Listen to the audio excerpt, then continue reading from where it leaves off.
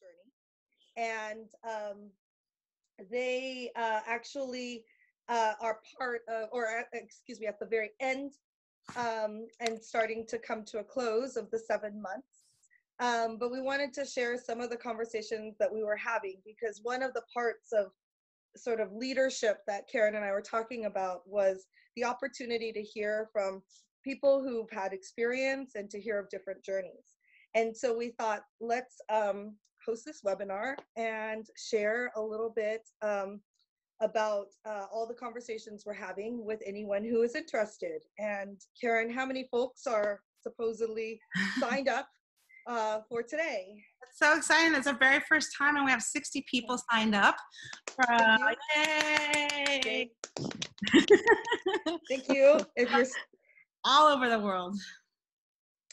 So the questions that are actually going to be asked today have been designed by our 4 fellows who have been going through their own leadership development, as explained. And Karen and I are going to sort of guide through these really wonderful questions and hopefully give some insights. We also hope that whoever is here on the webinar with us, that we get to hear from you, and definitely we're going to give some time for any questions and answers as you hear the conversation. But one of the ways that we always started our fellowship get-togethers, and you may not know, but our 4 fellows are from 4 very different geographic areas. And so every time we would meet, oftentimes online, we would be like, well, what time is it? Where are you right now? What time is it?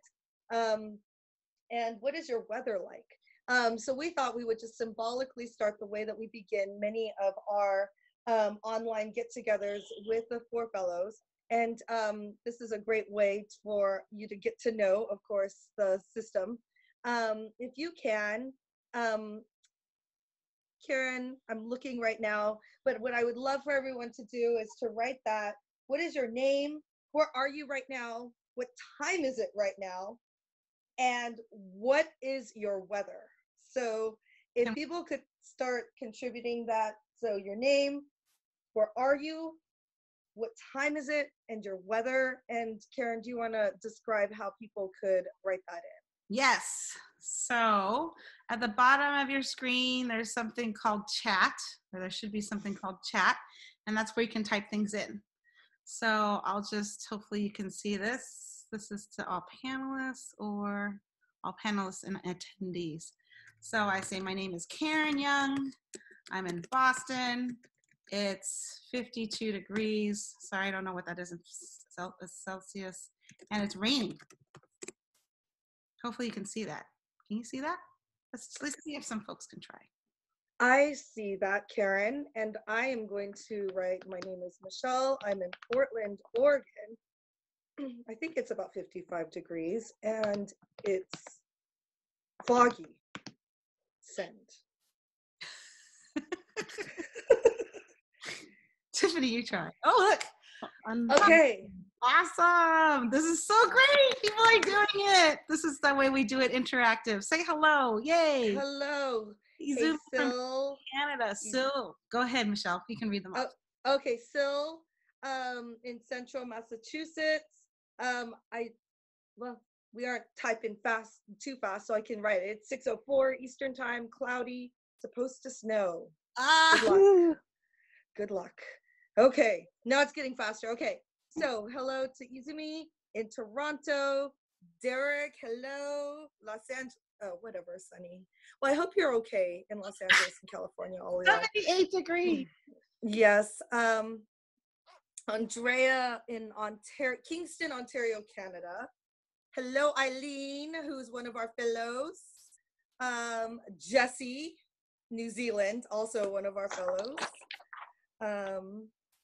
Oh yeah, we didn't write our time, Karen. That was not a good modeling. 12 p.m. on Wednesday. Excellent. Oh, excellent. It's coming so fast. It's so exciting. 28 p.m. Yay. Rosa from Paris. Excellent. Sue. Hello, Sue. Lisa. Yasmin.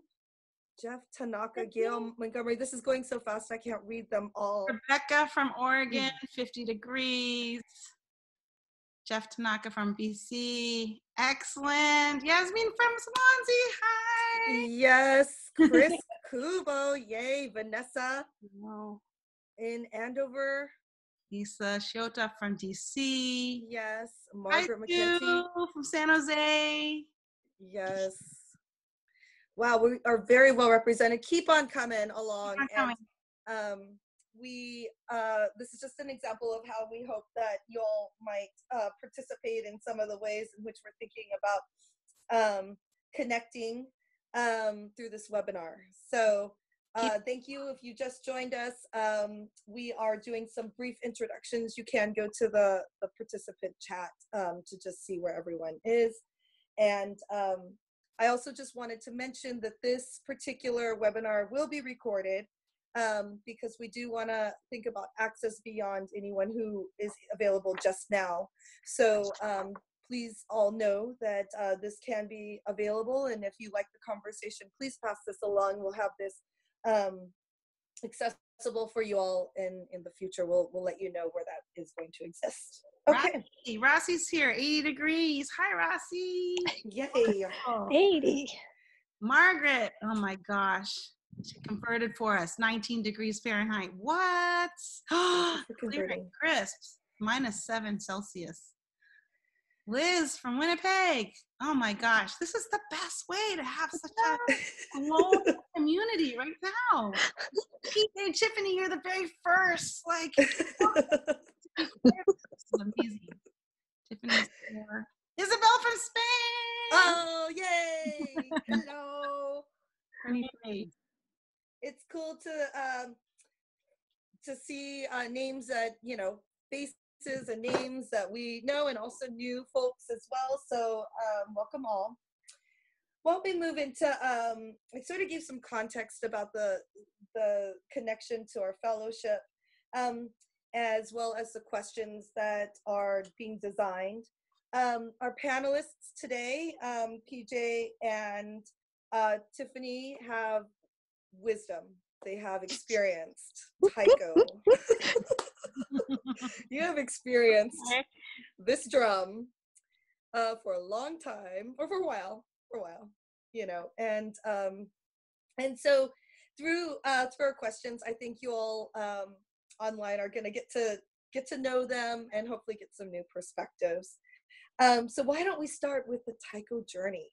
I don't know if you want to go back, way back when, but it sort of implies wherever you want to start, like what attracted you to Taiko?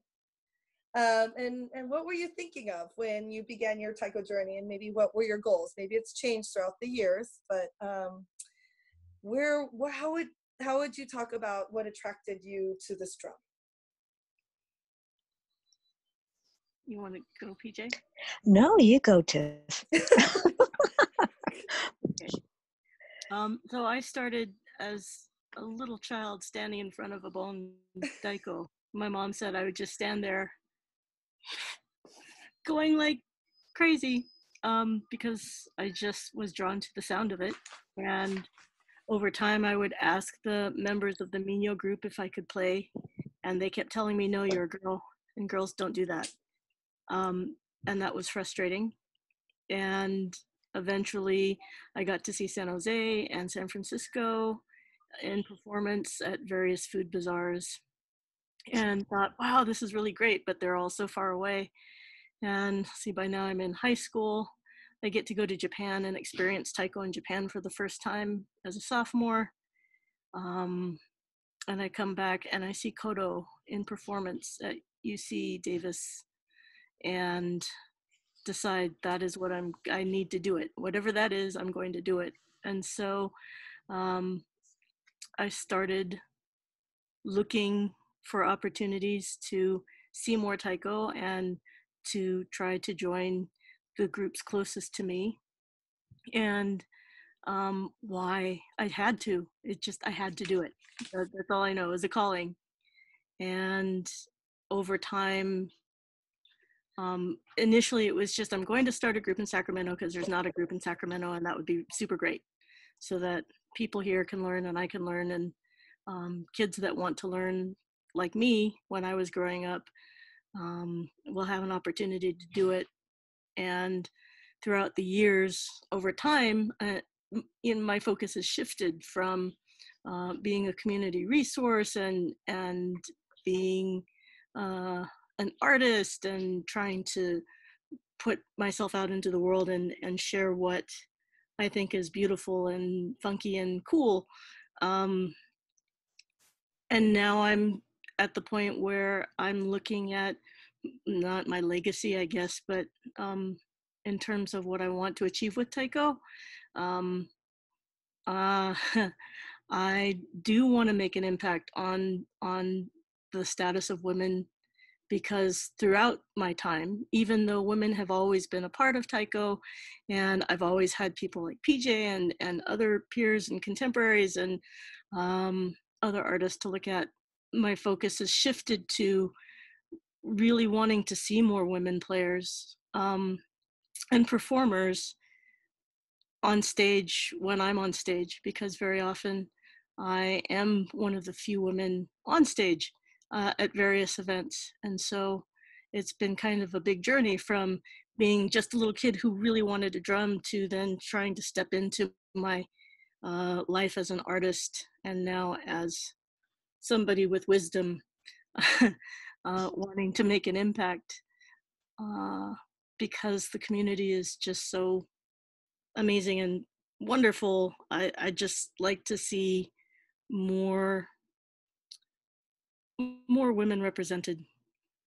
I don't know if I stayed on topic there, but that's kind of my journey from there to here. For me, let me go back to the early 70s. And that was, I have to give you a backdrop in that I was trying to find my Asian American identity. I grew up as a kid with very poor self-esteem because I was bullied. I didn't know that I was bullied until a few years ago, but that's what it was. Being considered different, I didn't know that had a label. I just thought that something was wrong with me. And so to see in early 70s, San Francisco Taiko Dojo at festival performance, the thing that really moved me besides the sound of the taiko was seeing a mother and a daughter playing together as equally and as strong as the men. And there was just something that was very visceral, that really moved and shook me. And that was something that also, like Tiffany, I have to do that. And that have to do that was like to, be loud, find something to do as we're exploring and uncovering, what our potential power is. For me, I was never in my skin, from day one in school. And I would say that it was that shake, that vibration. It hit me. I have to do it. And wow, I don't think I've really reached wisdom capacity yet. If anything, it's more life experience and maybe the layers of experiences of starting 46 years ago doing taiko, that from trying to define taiko to an audience that never heard of it. What is it? Is it dance? Is it music? Is it theater? Is it martial arts? And the answer is yes. all of that. It's a holistic art form. And it's not only the act of doing, it's like how you do it. How do you do it as a person in connection to another member, in connection to the community that you come from? I mean, that's like so easy. Of course, you're attracted to play taiko, but when you see the magnitude of what taiko can do, and like, wow, this is community organizing. Wow. By virtue of San Jose Taiko being in San Jose Japantown, I mean, that's a blessing. in that it gives a cultural context. It anchored me in my identity as well. And it wasn't just only for my self-indulgence, but I saw that there were a number of people my age, and even the community was like, wow, you're representing us? It's great to see you in a festival, you know, and to hear people my grandmother's age, you know, to be in tears, you know, saying, I'm so proud, you know, you're doing this. And that's like, that's why I have to play it as well. And it's been this journey of like finding what is the next step.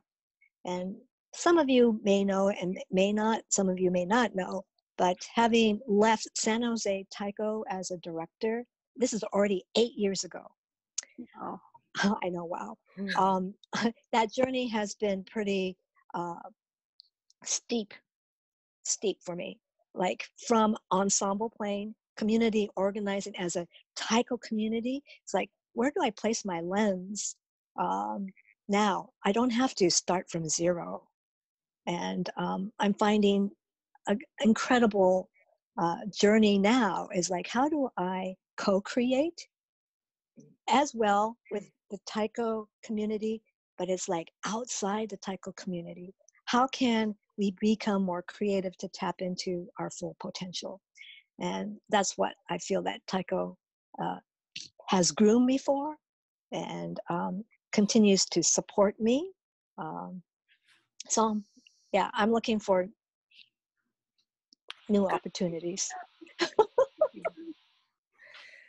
You know, both of you spoke of identity and Taiko, and I wonder if you might even speak a little bit more about that. Both of you spoke at sort of like a young age, having some realizations about difference. How is that sort of played out within the choices of how you've been a Taiko artist and also discovered yourself? I think for me, being reasonably good at Taiko has given me the confidence to sort of, even when I don't feel like in my identity, I also, as a child, was not so confident and was not necessarily bullied, but as an Asian American and as a minority growing up, Taiko gave me the opportunity, right, to be loud, to be visible, to make a difference in my community. And the more success that I had doing that, the more I was able to take that capacity into other aspects of my life. And so that's always been really a great benefit that I think Taiko has helped me with. No matter what situation I'm in now, I can say, well, I did that Jodaiko solo and we went out there and we did that show and everything. Like I was able to do that. So if I can just take that same feeling, that same passion, and apply it to this thing that I don't feel really good about, that I don't feel confident in doing. If I can do Taiko, I can do this. And just all the experiences of trying to find the next thing in terms of brainstorming or like figuring out the things that I had to figure out as a Taiko group leader has also given me the capacity to organize again outside of Taiko, different projects and different things that have helped, you know, increase the capacity of my life, my ability to live. And in terms of being in the community, I think there's been a bit of an iconoclastic push from my end against the injustices that I saw within my community. And so in terms of looking at my identity as an Asian woman, somebody who is genderqueer, somebody who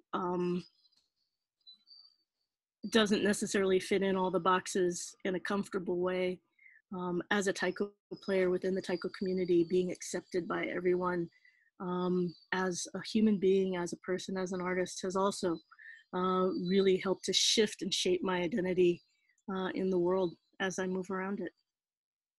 Cool. how do I follow that up? Identity has probably been the foremost theme of staying on the path of Taiko, because of course it was like finding that cultural identity connection. Also, I have to say that coming from a community organizing background, even before coming to Taiko, we were, our value system was definitely about how to level the playing field, you know, and how we can empower ourselves and others. How do we step into being one that could be respected, you know, that honors that respect, that understanding, that acceptance. And how can I do that without talking? You know, to do that with full conviction and heart playing, that's the most direct and way you can communicate. So that allowed me to step into that confidence. And like Tiffany, you know, to be a Taiko player is one thing, to perform, to create, and to be a Taiko leader. It's like allowed me to step into leadership, ways of leadership. How do I want to lead? And that's identity as well. I think I'll just keep it at that. And I add a bit of gratitude because I do also want to say that there's a lot that I take for granted in terms of identity and being Asian and being empowered in a way because of the work that you did, PJ, that I think a lot of us do, or a lot of people in the world and in the community take for granted so much because of the work that you've put into it and the way you've led and the example you've set. I just want to thank you for that. Thank you. Can we have a cry fest? Well, Tiffany, actually, that's a really good point, because I'm sorry to make this a PJ fest for a second, but Karen and I, you know, I know we both raised our hands, and we also were speaking of sometimes sharing a bit of our own Taiko journey, and I'll start, and then I know Karen, you raised your hand too.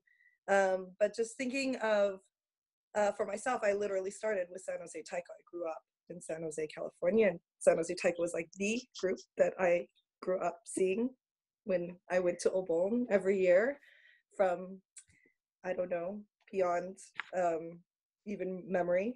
And because of San Jose Taiko, I just always had this growing desire of the drum, and then also of myself. And I came to you and came to San Jose Taiko as a very confused person, trying to figure myself out. And I remember I originally started out just trying to interview you and Roy. That's right. For a report. And then you said, well, why don't you try it? But it's those little moments, and then I was like, sure, I'll go do a workshop, and little did I know that was going to change my entire life trajectory of finding myself, and again, the word identity, and feeling really confused at my place in space, and you know, I too just want to thank you, and I think also thanking you too, Tiffany, because when I started seeing you perform, I was just like, oh my goodness, you know, like this, look at the possibility. I feel so fortunate to have, at such a formative time of Taiko, have witnessed so many strong women playing and being a model, and then I thought that could be possible for me too. And I don't know if I didn't see it, if I would have believed in myself to do it. Now look at you. I just want to say also, Izumi says out there, yes, I totally agree with you, Tiffany. Actually, all of you to be out there being the amazing women, Taiko leaders, and Margaret saying, amen. What about you, Karen, though? I'll just say really briefly, because I know we've got a lot of questions here and want to keep us on track, but my story is much like PJ's, funny, just a few decades later, a couple decades later. But in terms of identity and community organizing, those have been sort of my main elements that have been most attractive to me. And I think particularly the pioneers that were activists and organizers made the art form that much more compelling. And I first saw Taiko when I was a student in California, and Shasta Taiko came to my college campus. So Jeannie Mercer and Russell Baba and Shoji Maz, I think they were 11 years old at the time. And I was really intrigued with the family, you know, being on stage and these boys getting up there and like it being multi-generational. And also that Russell and Jeannie talked about, you know, the Japanese internment and the incarceration. And that was the first time I saw people that looked like me talk about the injustice of World War II. And that, you know, was completely opposite from what I was trained to do as an Asian woman, which was to kind of not make waves, not speak up, not kind of acknowledge sort of history's injustice. And so it just really cracked open a lot of things for me about what was possible for me. And I started studying ethnic studies, Asian American studies, and it really just sort of brought me on a path of self-discovery. And when I got to Boston, so I was a student organizer at that time, so my grounding and roots were in organizing. And when I got to Boston, I found Elaine Fong, who had just moved to Boston, and she had left Jodaiko, and actually was doing some work with San Jose Taiko, and she was starting a group in Boston. And so I worked to help start Jodaiko New England with Elaine, and I played with them for 15 years. And then, you know, at some point when I turned 40, in the height of the recession, I was like, I want to do, how do I do this full time? You know, my organizing work, youth organizing work was being done as my main work, and Taiko was my side gig, as many of us. And I wanted to see if I could combine the two, leadership development, community organizing, and this art form that I loved so much. And so, yes, in the height of the recession, I said, I'm going to be an artist full time. And I spent a few years trying to figure out how to financially make that happen. It was everything from like, you know, downgrading my Crate and Barrel couch to an IKEA couch, selling furniture, getting roommates, figuring out how to get myself out of debt so I could be as flexible as possible to create a work life that meant being an artist. And so I started the Genki Spark. And from that, that's been 9 years now. And in the last couple of years, really sort of ground myself into being what I've discovered as a social practice artist or cultural artist or arts activist, where you're really using the art as a vehicle to build communities, and have mostly been doing that work the last couple of years. Yay. Cool. So should we move on, Michelle, or? Yeah, let's do it. We've been Okay. talking about journeys, but let's talk about the other part of the journey too. Fabulous start. So I'm going to ask a question that has to do with in your journey, what obstacles have you encountered or are encountering, and how do you handle them?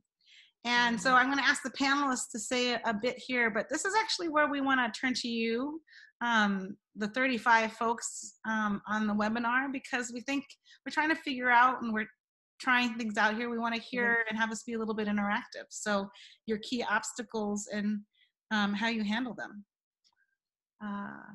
PJ or Tiffany, who wants to start?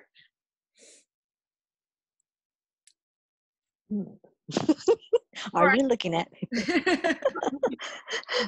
Oh gosh. Let me just go back to maybe a fundamental obstacle in the very beginning was like, how do you define Taiko? It was hard. never seen it before.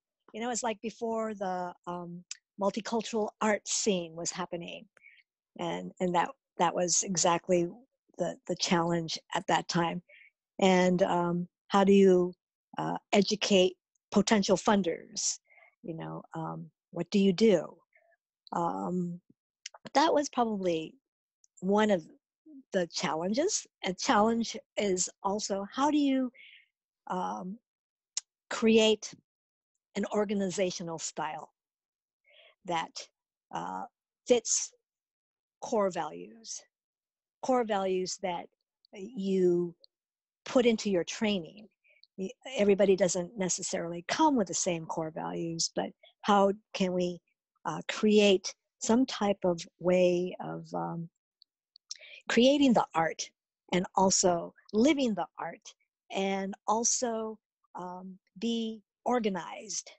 And how do you think about sustainability, like in terms of training and learning and generations? That's organizationally major.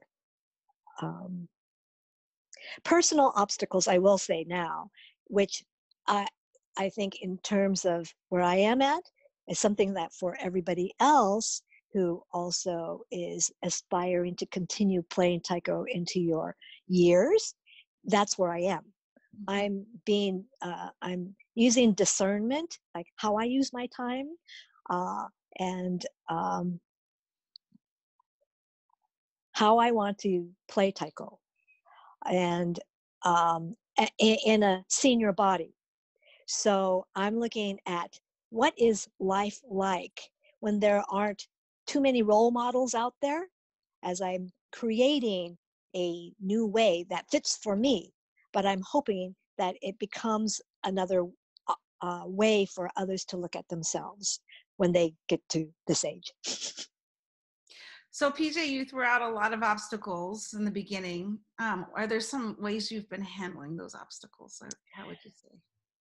Okay, the first two obstacles are past tense, in that I'm not with San Jose Taiko anymore, and not having to construct from zero. And maybe I can just speak about how I handling where I am now. Number one, for looking into how not to play. I mean, I cannot play taiko as I did when I was younger. How do I find this, what fits for this body at this time? Mm-hmm. How can I be creative? And I'm opening up opportunities to work with different people in the studio, of which I have access, and exploring creatively. Also for particular projects as well, community building projects. So that is what fuels me and makes me not consider obstacles as obstacles. Mm-hmm. It's like, wow, this is a challenge, but I can be inventive. It's not a problem, and I know I can't do it by myself. So how do I open my world up to working with other people, hearing other people's creativity, that sometimes it becomes so much more powerful in the original vision you have. So that's how I've been handling my recent challenges. Thank you. That's great. Tiffany. So in the beginning, of course, it's the same as almost everybody. How do we find a space? How do we build the drums? How do we build enough support from the community to keep going? And I was really lucky in that my parents sort of instilled this anything is possible attitude. You just have to find the right people, the right resources, as long as you keep trying. So bit by bit, those obstacles they didn't melt away. I mean, it certainly took a lot of effort, but it was just reaching out and finding people and reaching out and talking to people and reaching out and trying to build community connections to sort of surmount those obstacles as they came up. And now, or I guess a little bit further into it, language was an issue and gender was an issue as I started to perform in Japan. And actually language is still the one thing I think, not being fluent in Japanese has been one of the major things that has held me back as an artist. And so I highly recommend that if you have the opportunity, if you really love Taiko, to learn as much Japanese as you can so that you can talk freely with Japanese artists, which is something I still haven't managed to do. And really what I'm facing now, the challenges are economic and in terms of time and trying to find and make enough work and to do Taiko and just do Taiko instead of taking on other part-time work, and to be a touring artist as opposed to a stay-at-home, manage my organization, administrator, run school programs and write grants artist. That's been most particularly challenging in the last little while, especially when the economy took a dip and arts funding dried up and my organization shifted from being able to pay me a salary to not. And so a lot of the challenge now is just trying to book as much work as I can, everywhere I can. We'll drum for food. And it's been interesting because over time I've seen different groups from very grassroots to professional level and how they've engaged in marketing themselves and how they've engaged in consensus and community building and the ways that has impacted group development and artistic development, and seeing things like writing grants and how sometimes grants can drive the projects you do based on what they'll fund, and having to take a step back from that and saying, no, I'm not going to actually go for that grant because that's not the work I want to do. And so a part of it too is managing the energy I'm putting into my artistic career and a certain level of burnout. So one of the biggest challenges as a professional Taiko player, even as a group administrator, is dealing with recruitment and retention of performers and getting people trained and understanding that, at least from my understanding of how it works, there's a roughly 75 to 80% attrition rate after 2 years. And so how do you rebuild a group over and over again as people move on? And I think all of those things, it's just, at least the way I've approached it is, well, now what are we going to do? Let's make the best of what we got. Yeah, great. Thank you. Michelle. There is someone who did write one of their obstacles, and I wonder if maybe we could read it and get some of your thoughts. Sounds like they're starting anew, and it says in the Q&A section, I started Taiko 6 years ago with my family, and we disconnected from the group last May. We have 7 Taiko at home and found a community center to use for free. A few friends want to learn. We really love Taiko and want to spread the culture, but we are very intimidated because we have no experience teaching. Do you have any guidelines, tips for the first classes, doko, posture, any specific song? Starting anew. I mean, I wonder if you have any encouraging thoughts for someone going through that transition.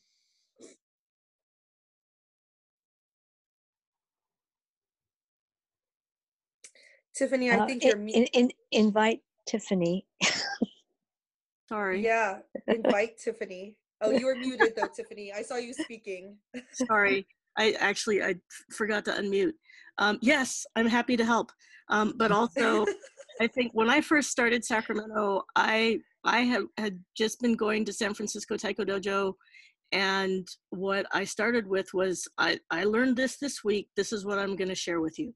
And there's a lot of resources online. There's a lot of videos that didn't exist when I first started. The first time I did a search for Taiko online on the internet, I got 5 hits, and 4 of them were for a book called Taiko about the Regent of Japan, and not even Taiko. And now you do a Google search for Taiko and you get 1 billion hits. On YouTube, there are hundreds of thousands of videos that you can look to to see different styles from groups all over the world. And then, you know, as you're just starting out, if you sort of base yourself in the joy of sharing what you love about Taiko and sharing as much as you know with each other, and looking to whatever sources you can get, looking to whatever instructors that you can bring in, or whatever conferences or regional Taiko gatherings or workshops that are happening. There's so many resources like Kadon too, that there are classes and things, resources available to you just as you're starting out. All of the people that are participating on this panel, and most of the people that are participating on the rest of the panels, do workshops. You can invite any of us in, and we're happy to share what we have learned with you. So don't be afraid just because you don't have the creds. Just start and get together and practice. That's my 2 cents. I agree with that totally. I feel that you don't have to hold the responsibility to be the leader.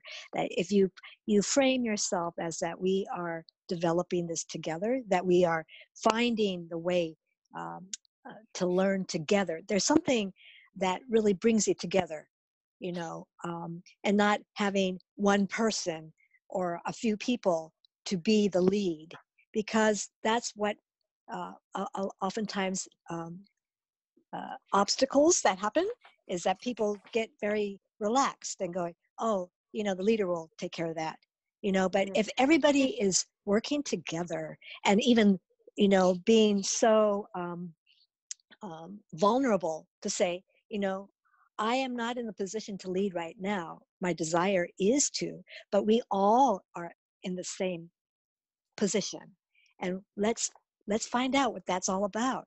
Bring in a workshop later so that you all can experience that together, learn together. And that's like San Jose Taiko's #1 song was called Taiko 1. Taiko 1, that's great.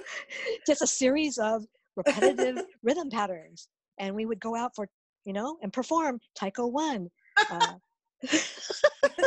Same patterns over and over for 20 minutes. That's so funny. If we could just also crowdsource a little bit, there's 34 people on this, 36 people on this webinar. What are your like favorite resources for teaching? Like one thing I'm thinking about is Rome Hamner has a bunch of videos that she's putting out on teaching. But if you would just type into the chat right now, like, are there web resources that you use for teaching, etc.? Let's just type them in and have a couple minutes here, and we can crowdsource what people use in terms of tips and resources for teaching. Does anyone know Rome Hamner's website? Is it just romehamner dot something? Something like that. Yeah. If you Google. Yeah, I'm sure. Rome Hamner. Rome is great, Isabel's saying. Hamner, Google. Oh, great. Here we go. Thank you, Isabel. Rome, yeah, Rome just put on Rome. Oh, Rome's there. Shout out to Rome. All right. And I love smiling thumbs up. I've loved those videos myself. I've watched them. Yep. I've used them. They're wonderful. I agree. Other, you know. Thanks, Rome. Taiko Source has some, a lot of open source songs. I don't know if Ben's on the line. Taiko Source, I think they're .org or .com. Oh, forgive me. All these amazing instructional videos, like Genki's How to Make Your Own Katsugi Practice Okedo. Yeah. Actually, my group just watched your video and they made Okedo. So thank you so much, Karen. Oh, that's so great. Taiko Source, Kadan, there we go. Isabella's saying that. Margaret's saying lots of LA Taiko Institute Lati content is open source. That's right. I love this. Eileen had said something. Please share to all panelists and attendees to share all. I'm not sure what that is. I do not see that. Yeah. Oh, it says Please share to, oh. We don't have mirrors in our practice space, so we videotape sections of our pieces so that anyone can teach them later on and review form, rhythm, etc. Cool. So mirrors, you not having mirrors in your practice space, videotaping them. I know our group puts them on YouTube. And then mirrors out of our practice space because we found that people retain stuff better when they weren't watching themselves as they were trying to learn. So the lack of mirrors is not a huge obstacle. It's great. But the idea of videotaping them and then having them so that you can use them with each other. Let's see, and Isaku teach online as well. Great. Okay, so let's move on. Thank you for that moment of crowdsourcing. This is what I like about this interactive webinar aspect. So I'm excited about this next question, partly because I actually don't know how I would answer it. So I'm very curious how you're going to answer this one.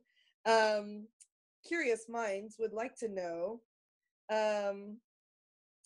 what does your life look like? So like, what does like a typical day or week look like for you? What percentage of your time do you spend? Examples here: rehearsing, performing, composing, meeting with people, planning, traveling, paperwork, etc. Do you have a Taiko life? Do you have a non-Taiko life? So I love how you're going to answer this. And before, well, let me before you jump into this, I just want to clarify. Eileen means in her answer, she means to the participants when you're chatting, to make sure that you select. There's a 2 section. Please. There's a drop-down menu. Make sure to select all panelists and all attendants so that everyone can see your responses. Good. Exactly. Yay. Otherwise, we're the only one looking at what we're typing. So yes. Thank you. Okay. All right. Hot seats over back to the two of you. So do you have a life? Do you have a Taiko life? Well, I don't think I could really answer this because it says, what does a typical day or week look like? There's never a typical day. Totally. Never. Exactly. Gosh. Every day is an adventure. It is. But, you know, I have to say that balancing your life has a lot to do with your attitude. That's where it really starts. You know, you have to kind of look at your priorities, what's important to you. I can't say that from the very get-go that I was very balanced. I mean, you know, I would get very angry when somebody would say, but everything you do is about Taiko. Why don't you get a life? I got pissed off. You know, I said, this is my life. I'm not going to get a life. This is my life. So along with that, it's like, it's not a 9 to 5, you know, schedule. And for me, over time, my priorities shift, whether it's all Taiko related and the other life balance. For me, at this time in my life, I'm also caregiving. So that's something that I never had to account for in my Taiko earlier life. You know, it was like just thinking about the future. But how do I look at myself and, in this case, my mother? How do I handle this and still feel that this is my life balance, you know, and this is the attitude that I can have. If I was resentful, oh my God, I think I would be one depressed person, you know. But I've been able to learn from what it means to take care of another. I mean, and this is like for other people who have families, have children. You know, how do you make balance? How do you create that without getting angry or resentful, or saying that you're putting your life on the back burner? When the time comes, I can finally concentrate. No, take advantage for how you can integrate all that.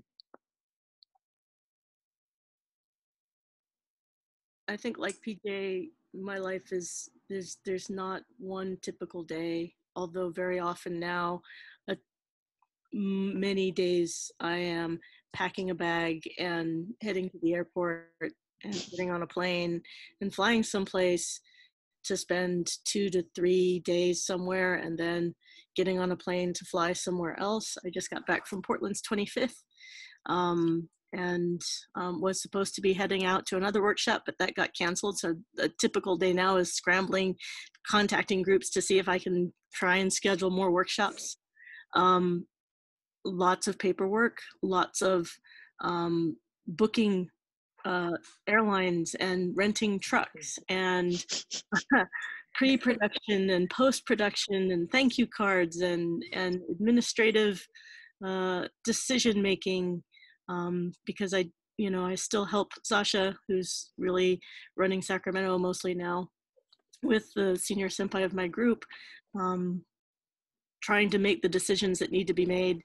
And answering texts, lots of texts, and surfing on Facebook and answering questions and answering emails from folks who have questions about Taiko.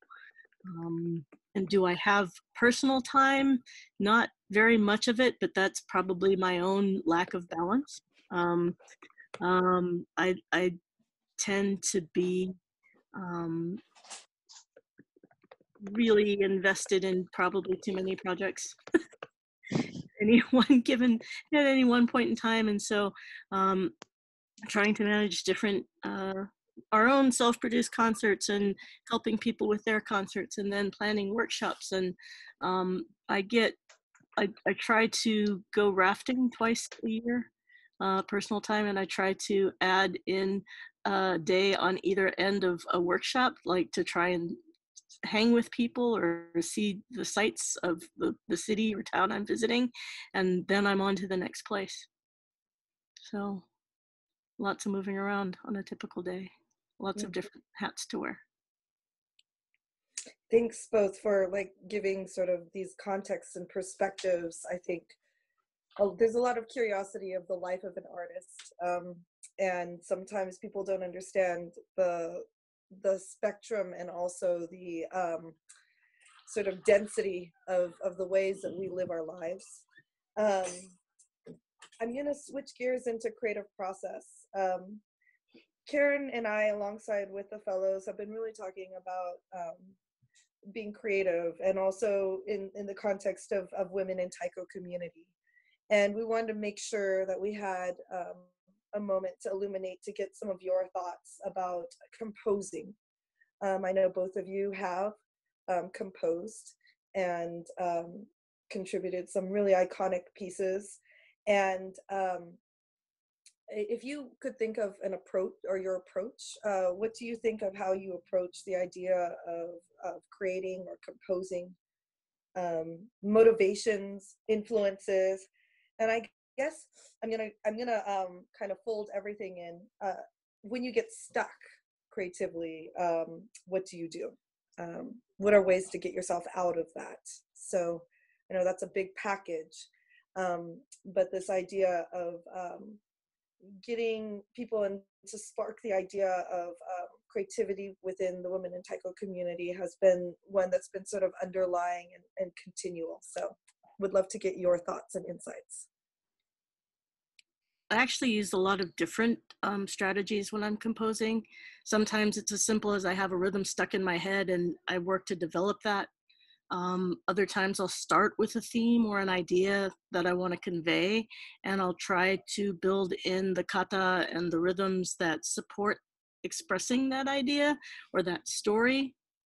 And sometimes it's a question of now they have the dice game that you have rhythms on the dice and you roll them out and try and create things from there. And when I get stuck, I also very often turn to other compositions that I know and love, or I'll go randomly onto YouTube and look at other taiko pieces, but also different music traditions and dance traditions from all over the world, just to sort of spark that creativity in terms of trying to expand what I'm trying to say. I've gotten to the point where I think my compositions are fairly one-dimensional, but then I also think I'm sort of composing to a certain level.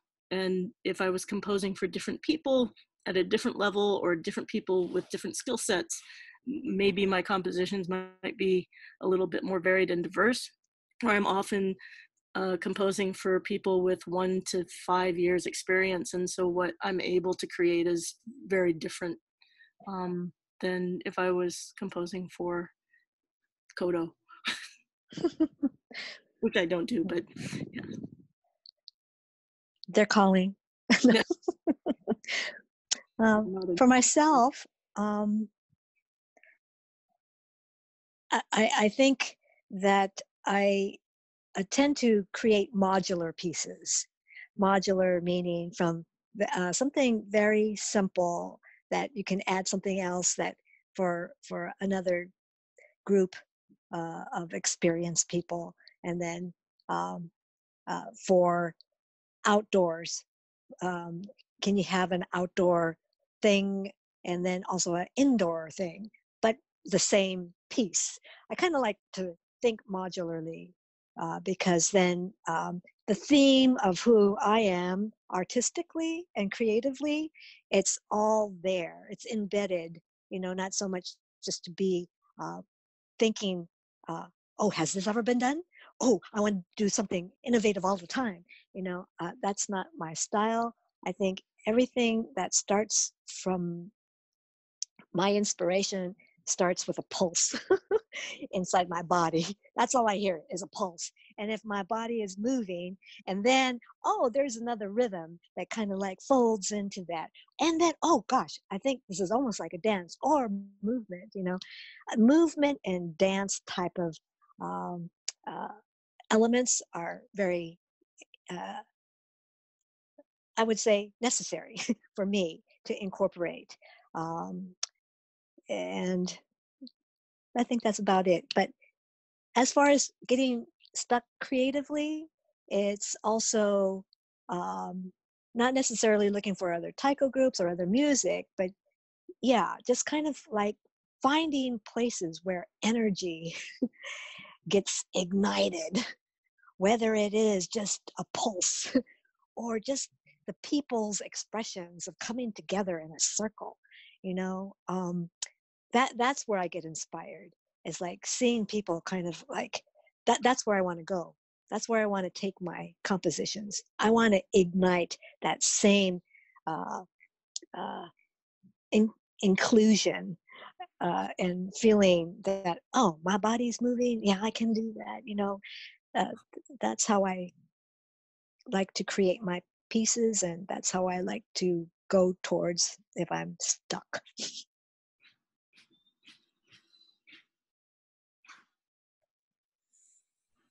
Thank you. Tiffany, I noticed that we had a little furry friend that came behind. We have another panelist joining us. Yes. Yeah. Do you, in your lives though, well, I kind of already know the answer, but can you introduce your little furry friend that just oh yeah, that's Galaxy, or Galligator of the clan Fuzzy Butt. TJ, who have your furry friends been? We don't have any more furry friends. But They've all, yeah. Oh, you mean like what I go to sleep with, my stuffed animal? Too much information. Okay. But I was just gonna try to give some insight that furry friends are a good component of inspiration. Yes, inspiration. Inspiration, and companionship. And life balance. Life balance. Yes.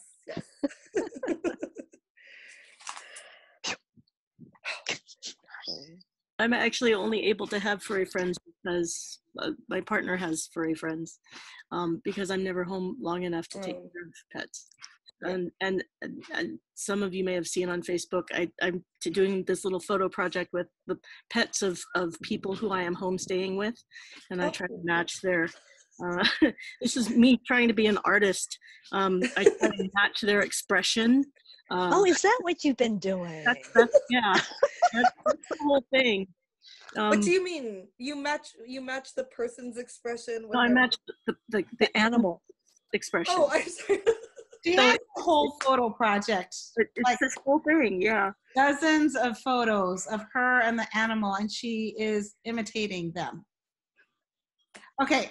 That's awesome. Okay.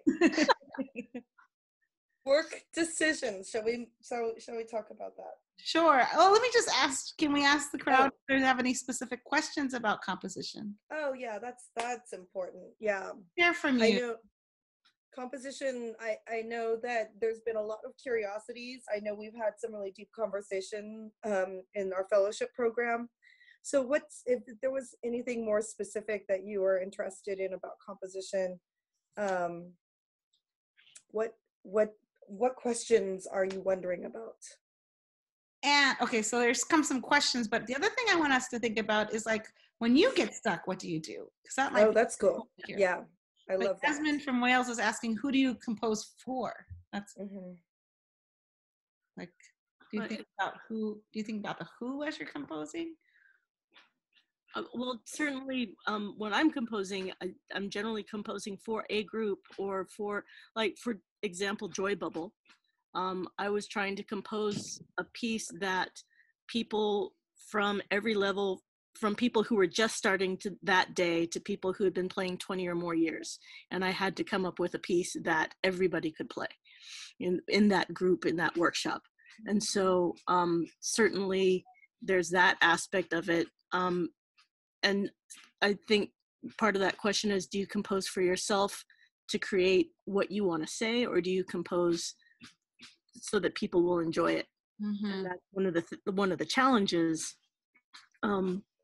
There are pieces, like, for example, that I didn't understand when I was first starting out. I didn't have a great appreciation for monochrome as a young taiko player, because it was very technical and very textured and moody, and I was more into the power, happy, jumpy, bright, exuberant taiko pieces, and it took a lot of time for me to have a sense or an appreciation of what that piece, the beauty of that piece. And so I think in terms of who you're composing for, sometimes it's a mix of for your audience, for your group, or for yourself. And I do have one bit of advice in terms of composition for those of you that are writing pieces. Very often I see people trying to add more and more and more and more. So we've got this rhythm, we're going to add this, we're going to add this movement, we're going to add this, and people try and push their own limits within the piece, and there ends up being not a whole lot of space in the piece. And so it's a really good thing to, what I compose for now is for space. I try and edit to find a clean, a bit of space within the piece and clear themes that I can develop and play with, as opposed to the next more challenging, next more fun thing to play that we can also add into it bit by bit, because that happens a lot. So. And there's a question from Allison about like, when you make a composition for others, what are they about? Like, Tiffany, are you mostly thinking about their skill level, or like, do you have a theme, or when you're making a composition for someone in a group? I think, well, it runs the gamut, because sometimes people are asking for things that are specifically about local, like the salmon or the forest, or something that is particular to that region, or something that is particular to that group. And sometimes I am thinking about, very often I'm composing to the skill sets of the group, and for the groups that I work with on a continuous basis, I'm trying to create something that is going to give them just a little bit of a push technically, so that they're able to play a song, and that it's going to advance them towards where they want to go as musicians and artists. Well, in that way, I've also, when I talk about modular, how do you use the ingredient of more challenges, but then still have the very basic for anybody almost. We have a couple more questions, but I know we have other topics to cover. But I think let's see if we could do quick fire answers. Like Jesse was asking basically what's your motivation for what makes you compose? Why do you do it? Why do you compose? Groups got to have songs to play. Groups want to play. Practical. Practically the basic reason, but really, speaking as an artist, I compose because the voices of the drums they sing to me. It's a way to put ideas and concepts and feelings out into the world and connect with people. So the big motivation is to find ways to express what it means to be a human, what it means to be not just a taiko player, but an artist who's living in the world. So sometimes it's about bringing people joy when political situations in the world are complicated, or bringing people a sense of empowerment or identity through music. That I know I can have an impact on my community. I know I can have an impact on my group. I know I can have an impact in the world by creating pieces that move people, that inspire and engage them. I have to also say that for me, maybe I don't have a lot of just standalone compositions. What I do have is like collaborative compositions, in which this is my style. I want the group or individual to kind of find their voice creatively, and like I'll be there, like how to integrate ideas, and it becomes kind of a team effort. But at the same time, it's like not having groups have to rely on other people's compositions. I mean, that's just me. That's great. Because Liz was asking about the challenges to collaborate composing. Exactly. I think one of the other challenges is that as you're composing things, and as there are rhythms or sections that work really, really well and they sound really great, but then as you're finalizing or pulling the piece together, you have to let go of some of them because they don't end up working, or sometimes you have this really incredible rhythm that you've thought up, but it's actually physically impossible to play. To be able to recognize that and to be able to work with somebody in a respectful way, or in a respectful way, be able to work with each other and say, yeah, this part doesn't work for this one, let's save it for another piece. And that's the great thing about it, is you can always spin that rhythm off and create something new. But to be able to recognize when something needs to be taken out, that's probably one of the hardest things to do in terms of working together collaboratively. I agree with that too. In so doing that, we have to have a set of ground rules in a way that you have to be flexible. Everybody who comes to the table with ideas is that not to be so insistent upon things have to be in there, or my way is the only way. So it's a great time to see our own mannerisms and our habits and the way we handle situations. But I think that's part of the creative process as well, to be integrated in composing. This next question that came from the chat, and it's a big one. I know that this has been something that I've heard throughout my Taiko life and also my creative life too, is how do you suggest approaching the issue of what Taiko is when you have an idea that is not necessarily embedded in Japanese cultural tradition, or seems like it might break those bounds? So, like how are you making some of those decisions? We talked about contemporary innovation and all those sorts of things. Where do you see those sort of like lines and decision making in your composition?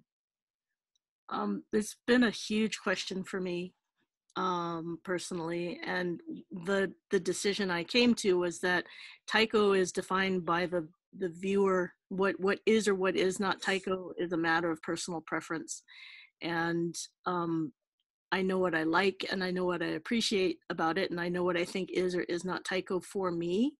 But I can't necessarily define that for anybody else but me and the groups that I work with, or the artists that I work with.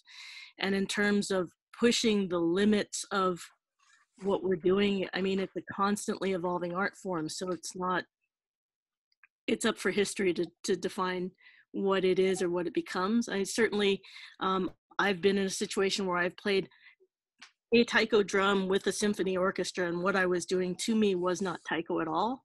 But I've had, like Mr. Asano say, well, as long as there's a taiko drum involved, it's taiko.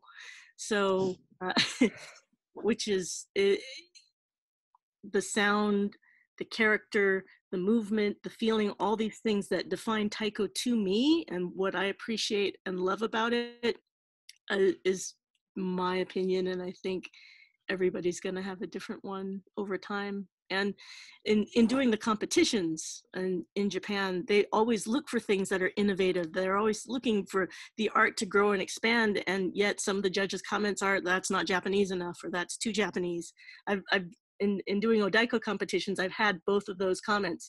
What I was doing was too Japanese, and then the next time it wasn't Japanese enough. So again, that was the judge's opinion on what taiko should be. And it's the thing about those contests is that they're sort of arbitrary in a way, because everybody has a different opinion. It's pretty slippery slope for me. That not for me in general. I know what my values are. I know what I want to pull from. I know what it is to be respectful of others, and also other, like I can't win people over because that's the way they think. It's perception, right? But I do try, and by leading by example, I don't know. And then how do I also actually comment, especially cultural appropriation? You know, it's that taiko is becoming so familiar that people will just want to use the sound because it is cool. I mean, it's wonderful sound, and yet not understand where it comes from. That is one thing that I really feel is necessary. Not to say that you have to do this because it's Japanese, or you know, that's the respectful way, but it's like, how do we cultivate this community values of respect, and what are you being inspired by, or what are you stealing from? You know, there's different ways to look at that. So I'm very careful about that. The issue of cultural appropriation is an interesting one for me too, because it to a certain extent, it's my understanding some of the traditional Matsuri Bayashi groups are still not happy with how their traditional pieces were adapted to the stage by Ondekoza and Kodo. And to a certain extent, almost all we're doing with taiko taken out of its context as accompaniment to dance and theater and vocals is a cultural appropriation, even for those of us who are doing the standard traditional pieces, or what we have come to understand as like classic or traditional pieces. They were appropriated from traditional festival groups in many cases. And so it's a challenge to have as much respect for the tradition and the culture that it's based in, and yet be able to speak and use the instruments to convey who we are as artists, as contemporary artists. Super complex, but one of the things that I was hearing resonate with both of you is sort of like an understand. There's like a research though. There's also some like understanding of history. So it's not just a drum, right? Or just there it is. And so there's a place of and you know, how deep you can go, how long you could go, but just an understanding of that beyond just one instrument, a sound maker. So there's a couple more questions. Karen, how are you feeling? Do you think we have you want to slip them in, or should we move on? Okay. I mean, yeah. We'll just. Well, the next one is actually really interesting for Margaret. Margaret asks, how do you feel about people sharing your compositions without your participation or permission? I don't know if anyone should feel good about that.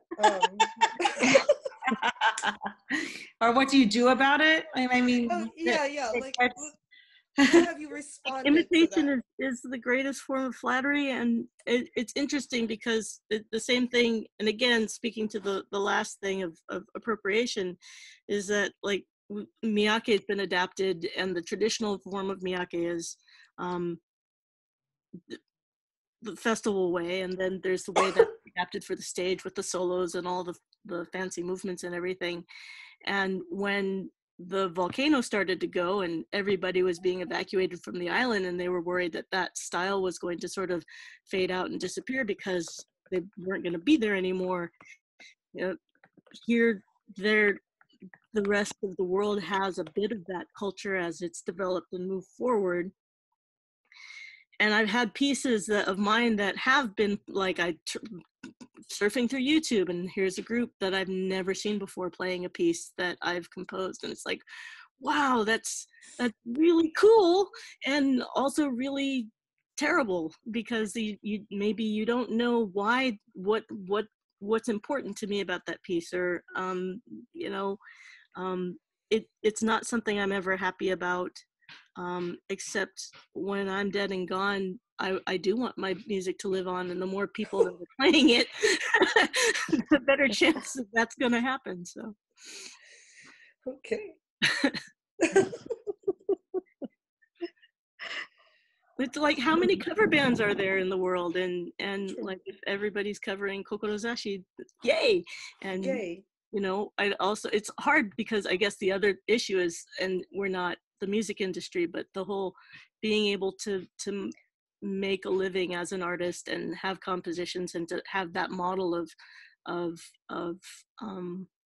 that is a resource of mine, that if you're taking and performing and then everybody's performing my song, what do I have that's different to market, to get out into the world and make a living off of? That's the other question that goes into that. And I want my songs to be played well, and I want my songs to endure, and it's complicated, I guess, answer that I'm giving, but it's great and it's horrible. I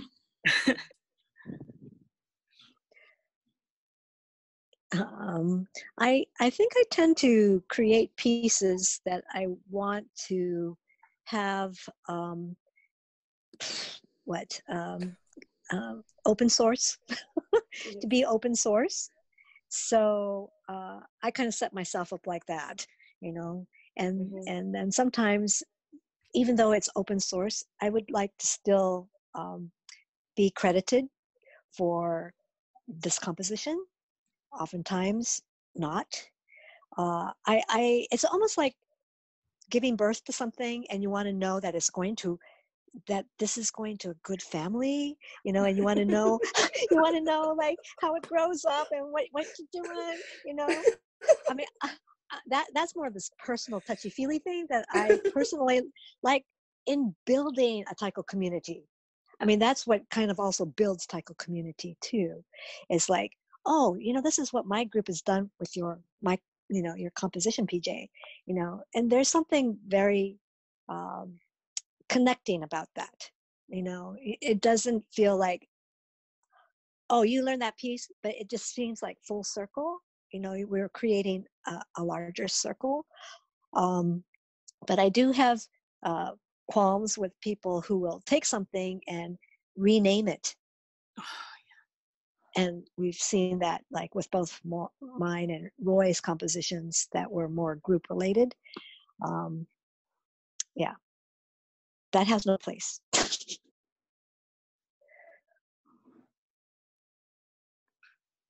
I think you basic answer of like, nobody should feel good about this. Yeah. I think we should move on to the last couple of sections. And maybe also just to warm people up to is we did want to have like an open question period as well. So if you wanted to start thinking about that, you're welcome to start putting that into the chat. But I do wonder, Karen, if we want to talk about work or if we want to talk about the community, since we're also talking about community at large right now. You mean pick one or the other? Yeah, why don't we start with one and then see if we have time for the other. Okay. So let's talk about the Taiko community then. And I want to acknowledge Allison did ask a question about gender. So this is kind of related. Why do you think community groups tend to be predominantly women players, but professional players, performers, teachers are predominantly men? Or this is a question that we've been kind of pondering throughout the Women in Taiko wave. But what's your sense of? I think a part of it does speak to the tradition and gender bias that's been certainly adapted from Japan, and the way it has been taught, and the way that certainly professionals who are peers bring each other along. I think it's not necessarily easier for guys to become professionals. I think that there is not more incentive. It's just more accessible in certain ways. I think it also comes down. It's not unique to Taiko. This is an issue that people in the dance community face, that people in Western musical traditions face. In cooking, chefs, there are more male chefs than there are women. There are more male doctors. This is endemic to life in our modern society. But certainly, speaking as a professional, it seems that it's just men tend to have more financial community resources in a way that I as a woman have not, to a certain respect. And I think that filters down into as other women are considering moving into becoming professional players, you have to think about what jobs you're going to get and how you're going to get by. And, you know, there's certainly if there's any desire to be a parent, it is physically much more difficult for a woman to get through the whole process of having a baby and being a parent. It's going to take a little bit more time away from their ability to train and to tour and to do the actual physical work of getting out to classes. Not that pregnancy is a big, huge hurdle. Lots of parents, incredible women Taiko players who've become parents and gone through that.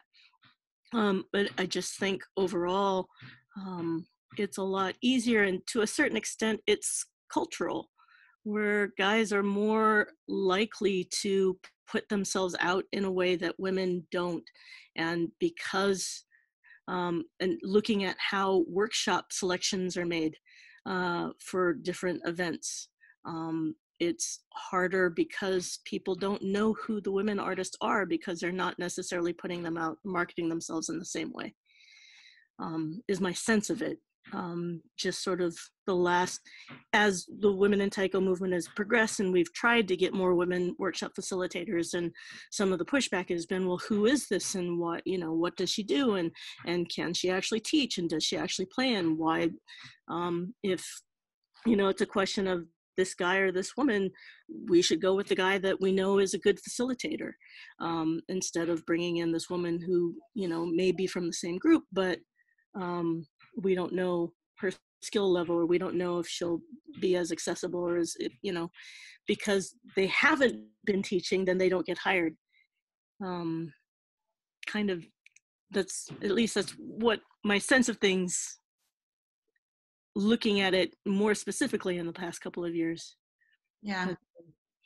This was something that we talked a lot about at the first Women in Taiko STI 2 years ago, right? When Tiffany and I facilitated, we were all there. And, one of the big things was women feeling like they weren't qualified, right? That they didn't have the chops because they don't meet all these different qualifications. And it was funny because people were saying that men who had 1 or 2 years experience felt fine sort of throwing their name in the hat.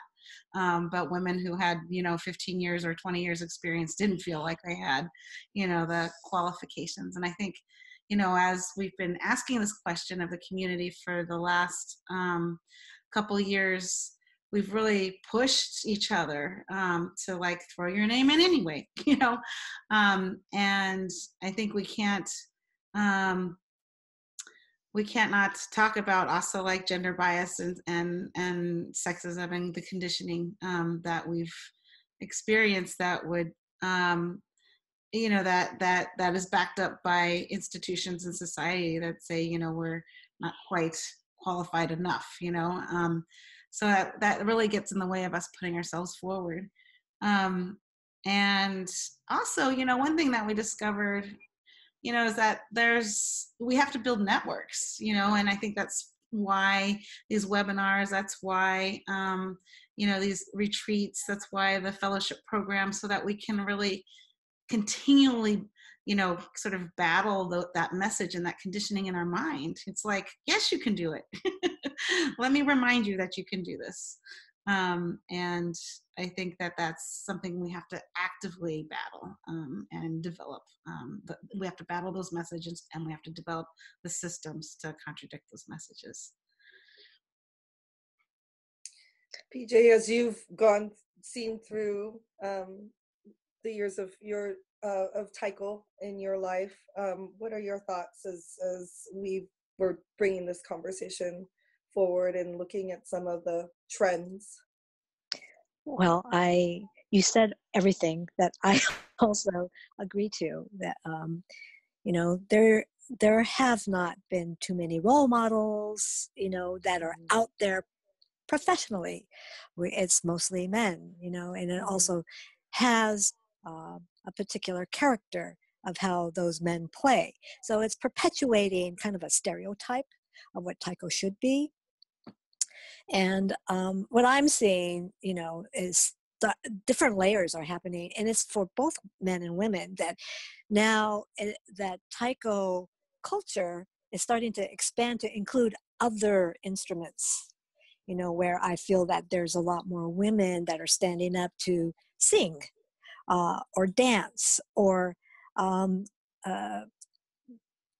shamisen, other instruments that will be part of the ensemble.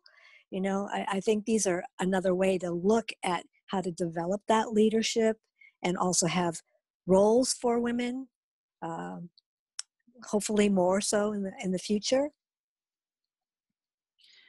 Yeah, I just want to add to this. I think it's really important. I think something that we've been really trying to think about is often we say you can't be what you can't see, or what you don't see. You can't be what you don't see. Is that what it is? Yes. Is that how that quote goes? It's if you see Taiko only done this particular way, hard, fast, strong, this way, on stage, that's supposed to be what Taiko is. So that makes it difficult if you do Taiko in a different way, in a different capacity, with different values. Is that Taiko? And I think that's what I'm also seeing in the community. You see a lot, and that's sort of where I've been really pushing, the Taiko for all, Taiko and community work, Taiko and social change work. There's different kinds of ways of doing Taiko. And I guess there's a question artistically, what is Taiko? We've been talking about that. But I feel there's many valid ways to be a Taiko artist. And I think part of the challenge is actually giving that work visibility so that people can say, oh, I don't need to do it like that. I can do it like this. And I think that it's really exciting when I think about the Taiko ecosystem really actually being presented in a way that's not just this sort of box of how we play Taiko and how we are artists as Taiko, how we are Taiko artists. I do want to ask one specific question that came in on email that has to do with this. This is from Emily Harada. What challenges did you face studying in Japan, being a woman, and how did you overcome it? That's your question. That's my question. Oh, you know, as a woman, there, to a certain extent, because I was Japanese American and because I was female and because I do play more power styles of Taiko competently, I was kind of an oddity in Japan, and that gave me a foot in the door. I mean, and this is me not saying that, yeah, I was a pretty good Taiko player, and so I had a place on that stage, because I also lack that confidence sometimes. But there always, the fact that I am a woman has always benefited me in weird ways and always held me back in others, because to a certain extent in Japan, it is still very much a male-dominated art form in many respects, except that there are also a number of incredible women artists who have made a name for themselves and have built careers for themselves.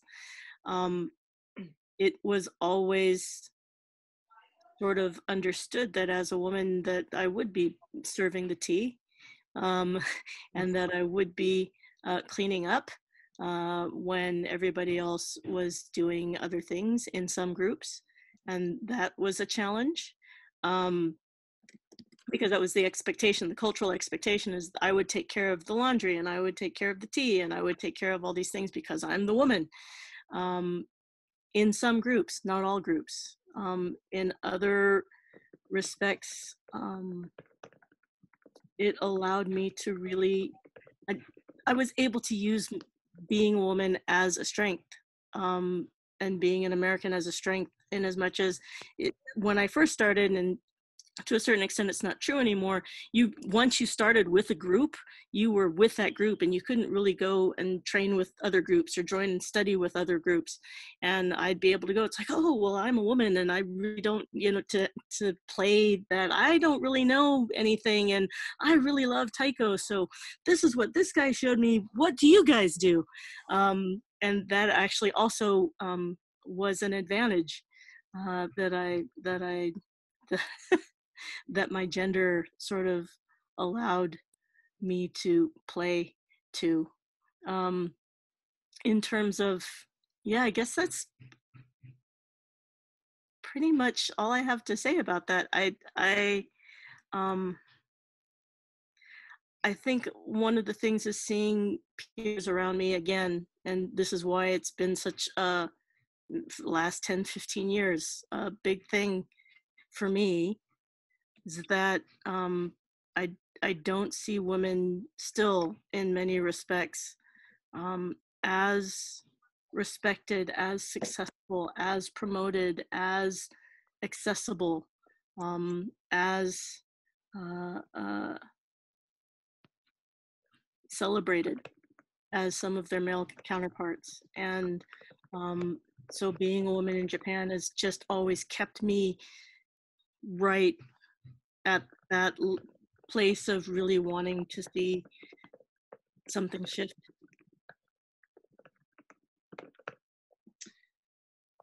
I'd like to just also add, because I did spend some time of my life in Japan studying, and I didn't necessarily study Taiko, but I did study specifically and deeply steep myself in studying folk traditions and Japanese folk dance at Wadaiko in northern Japan. And it wasn't about gender, but it was about identity as a Japanese American, that Tiffany, you also illuminated upon. And I know, PJ, you've also, you've often taken odysseys to Japan too. But my time going to Japan was definitely this continual search to find home, you know, and trying to find homeland, as we've heard some political rhetoric about just to go back home. And so I was always like, where is that? And I thought Japan was the place, and in lots of ways it is. I'm Japanese American, 4th generation. But going to Japan confused me even more than I had ever even imagined for myself. It's just like a whole other world of like identity came about, complexity, doubt, being good enough, you know, because as much as like I was invited to perform and do many stages at Wadabiza, and afterwards we would do thank yous with the audience and so forth. And if I didn't open my mouth, everyone would be like, you're great.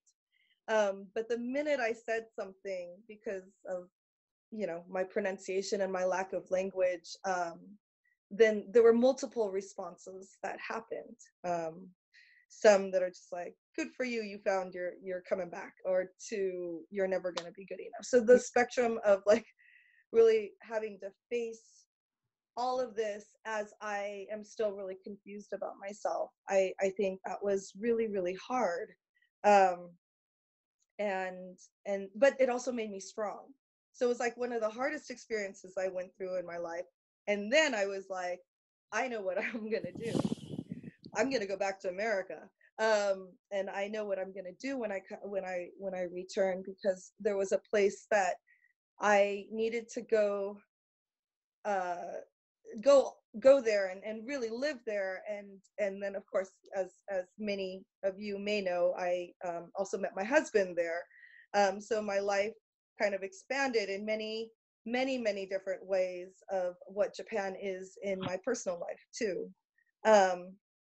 But then it just became an opportunity for me to keep finding conversation and really ask myself hard questions about what I really felt it was to be Japanese American. And that's one of the things that I know that Japan challenged me and elevated for my life. And I know, PJ, you have gone oftentimes, you've worked in Japan, you've collaborated, and I wonder, when you like went to Japan, what was your journey? What were some things that you discovered as that?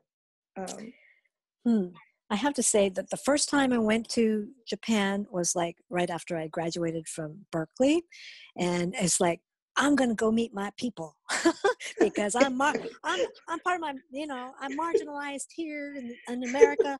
I'm gonna go with my people, and then I go there and they're not my people. Or they don't regard me as them either. So yeah, it confused me. It really confused me, and that it was like that first trip and coming back to America, and right after that, it's like seeing Taiko, or starting San Jose Taiko. It's like, yeah, this is not made in Japan Taiko. You know, this is like, you know, wine barrel Taiko, and it comes out of this community. And no, a lot of people don't speak Japanese. Okay, that other guy who feels like he's more Japanese than me because he can speak Japanese and he's not Asian, you know, is like touting that over me. Okay, whose problem is that? That's my problem. I paint myself in the corner for feeling less than, but finding that, okay, I'm finding my voice through this instrument, that this instrument is allowing me to, uncover something that's already there. And it's something that is strong. It is my superpower. It is all of our superpowers, right? And so if it weren't for Taiko, I don't think I would have found that place of home, because I would always be looking, oh, I can't find it there. I can't find it there. It's like, how do we create here? How do we create it here? And I think that's what emboldened me, to say, this art form is standalone. It doesn't need to be saying, I learned this from this generation and this generation, and I was given the opportunity to play the song. No, this art form allowed me to find who I am and how I connect. And all those other trips to Japan, it's always thinking about, oh, how are they regarding me? But it's more like out of observation. What is it about how they're regarding me that's limiting them about me? I'm serious. How can we expand how their perception is limited? How can you accept me and my art form to stand on its own and to accept and to respect? I'd like to think that to a certain extent, because and adding one last thing, as a woman in Japan, and just as a woman performing taiko in the world, the way I do it and the way I have done it at the time I did it, that I did allow people who thought women couldn't do it for whatever reason, an opportunity to see that certainly women could.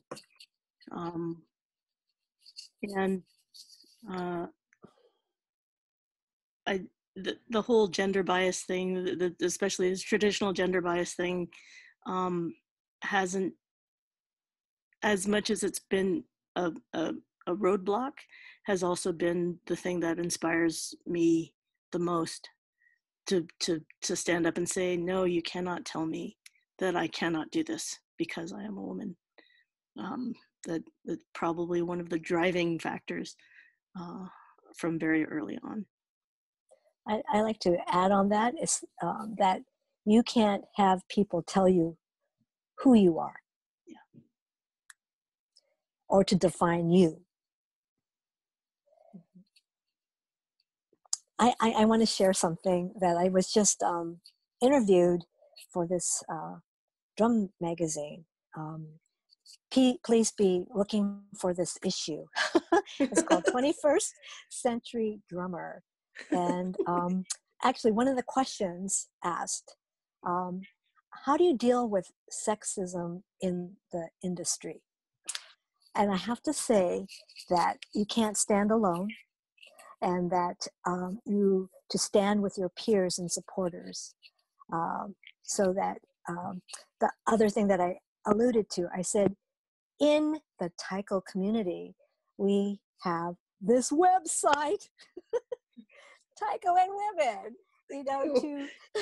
I brought recognition to that we're dealing with how we look at gender, and how it plays in the Taiko community. So I just wanted to say that, yes, this is what it's all about. It's building these stepping stones that we have all created through Women in Taiko. It's making it visible, by giving more opportunity to have different examples and models, more communication and interaction. I think that's expanding the possibilities. And we love Lisa. Lisa Shioda put in the link to the 21st Century Drummer website. Yes. Fabulous. Yep. Thank you, Lisa. Yay. Thank you, Thanks, Lisa. Lisa. That was such a wonderful place to land right now. And as we have 15 more minutes, we did want to acknowledge the opportunity for anyone to ask any questions. I know that some questions have been asked. I'm scrolling right now. And we're as we get to this place, I feel like I'm scrolling and trying. Well, let's talk about this one, is barriers. I know that you both spoke of, like, what is there any other ways that of thinking about breaking barriers, is one of the questions here. I Any like ways? Karen Falkenstrom put out, I can't remember, was in just a conversation or in a forum. She's like, hire women, hire as many women as you can, create events, and just like Her Beat is coming. Yes. Thank you. We're gonna see each other. We're all gonna see each other. All of us are gonna be there. Yay. That was an event created, I mean, my brainchild, but Jen Weir took it and ran with it and got an incredible amount of funding to hire lots of women to come together and create and express, and to hopefully carry on sort of this momentum of women artists getting visibility and women artists having a chance to create and support each other. So I hope you all can make it. February 29th, Minneapolis. Let's go. Ordway. It's going to be an historic, amazing, incredible, fun event. Yes. So please come, because there'll be workshops and all the things. And a performance. And a performance. And a performance. Many artists that you see. I think that's the next time we're going to see each other in person. That might be, that's exciting. And, maybe not. Maybe not. Might see you sooner. I don't think, can I just add something? I don't know if I'm really responding to the question, but I realize I didn't explain like where I am, other than what, you know, that many of you may know that I've, have left San Jose Taiko, and what I've started is TaikoPEACE. And this is like over a decade. And for me, I knew what peace meant, the inner and outer peace. And also, over the landscape of my experiences, I see that the power of Taiko in its purest form is about unity. And so I feel that it's mottainai, to see conflict and dissension in our community. Diversity is good if we can have dialogue, if we can have communication. And this is what my TaikoPEACE originally was trying to foster, even just in what I created or how I teach my workshops. But I have to share with you, just only a couple months ago, there was this download saying, you need an acronym for peace, because everybody's understanding of what peace is different. And so this is what it is. TaikoPEACE is partnerships in empathy and creative empowerment. So it is exactly what we're doing here with the women and Taiko. It's like we can't stand alone. We need dialogue. We need communication. We need interaction. We need support. We need to advocate. These are the partnerships. How do we make partnerships that are healthy? That's great. We are going to ask one more question. And Karen, actually, I found it. I'll ask it since I'm here. What has been the most rewarding professional or artistic mistake you've made? Jen Weir's question. Jen Weir, who is, again, Her Beat. Yes. Organizer. The most, what Visionary. Again? Most, the most rewarding professional or artistic mistake? Becoming a taiko drummer. What's been the most rewarding professional or artistic mistake? I was on a panel with women that were talking about CEOs in Silicon Valley that were saying they don't even take each other seriously unless their company is burnt down. But out of mistakes or challenges come learning and growth often. Is there one that you can point to? Whoop, they're thinking. Your question stumps our panelists. Oh, they're thinking. Okay. I think that there's a cultural, like, a thing of with the word mistake, you know, like it's a hard word to face. Yes, go PJ. Yes. No, I'm just going to define mistake. Yeah, let's we could reword it. Well, the mistake is like, you know, it's how you regard things, right? A mistake or a problem or whatever that boxes you in, you know. I think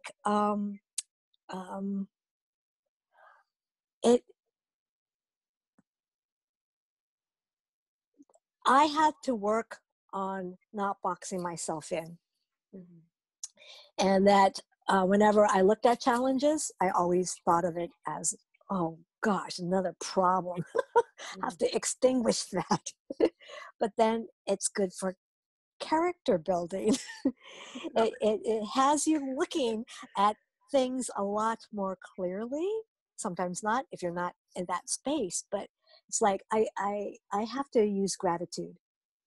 Okay. So that's my practice of gratitude is probably not the mistake, but a rewarding inclusion in my way I look at what I do with my taiko and with life. So to place that these hardships or challenges, thank you very much. Thank you for allowing me to see other ways for me to transform myself, to learn from this that makes me stronger. Because I know what it feels like just to be angry all the time and carry a problem along and keep it there, you know, on the shelf and pull it down, like whenever you're confronted with it. I have to say, because of Taiko, the life of Taiko, my path has allowed me to practice more about how to be more at peace with myself. I have to say, I feel like as Taiko artists, as performers, like we are forced to live in the moment and handle things, right? Something goes out awry, a drum falls, some piece goes haywire, and you have to adapt in the moment. I think it really builds a character and we develop a resilience that I think we can carry into our lives. And I think PJ, you really sort of talked about perspective, really, you know, taking a moment that may feel like a total challenge or a problem or a mistake, and like really, you know, it's a shift of how we think about mistake, right? Like I love that answer. I know we're almost done. We only have not that much time, but there was a specific question Allison was asking about. She's writing her master's thesis on women in Taiko. Hooray! Send it to the website. We can maybe put it up or something like that. Share that information. Other than what you have already talked about, are there other resources and individuals that are helpful to those more interested in the women in Taiko movement? Any more resources and individuals? We're going to have more webinars. I was about to say this. Yeah, exactly. So this is a series of webinars and conversations to get different perspectives. I feel like we're really trying to provide conversations, and hopefully these conversations can be also a source of knowledge, a source of like resource for anyone. And so next webinar is going to be in 2 weeks on Tuesday. It's called Emergence, and please also check the times because it's slightly different based on different availabilities of the folks that could be panelists. So know that it's not the exact time every single time. But the folks that are going to be in that conversation with us is Tomomi Hongo, Mon Manui, and Vicky Zhang, all bringing in their perspectives of playing Taiko and developing themselves. And then on Tuesday, December 17th, we have a webinar that's going to feature our 4 fellows who are closing off their 7-month fellowship. Sort of sad that the journey is not at an end, but it is at a milestone. So come join us for that milestone on Tuesday, December 17th. And we're going to be talking about what this fellowship sort of progressed through, and some of the experiences and some of the reflections. And if you want to know more about know more about this fellowship, that's a great opportunity to hear about the program as well as leadership development. I do wonder if there's any last thoughts from PJ, Tiffany, Karen, and then also from all of you all. Thanks so much for joining us for these 2 hours together. Thank you, Karen and Michelle, for having this idea and making it a reality. The seeds have been planted. We don't know what color the flowers are going to be. You know, this is the first time we've done this, so we would love, oh my gosh, Izumi's asking where to make a donation. Thank you. Go Wow. to the website. Hooray. This does cost money to host.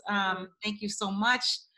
We hope to be having more things like this. PJ, did I cut you off? Did you want to say more? No, it's okay. Okay. The flowers. These are the flowers. Yeah, flowers. Yes.